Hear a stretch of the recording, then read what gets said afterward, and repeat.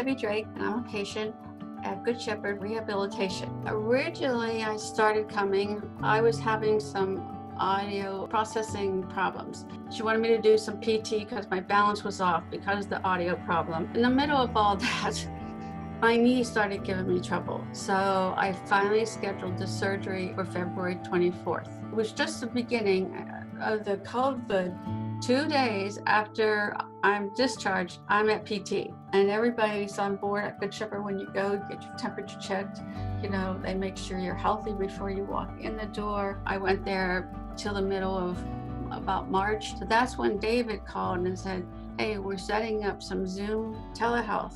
Would you be interested? I said, yes, I think that'll be great. It really helped because I was having someone watch me. I was having someone tell me what to do, and I was seeing a real live person, because by then we were quarantined and it just felt better. You were connecting with someone.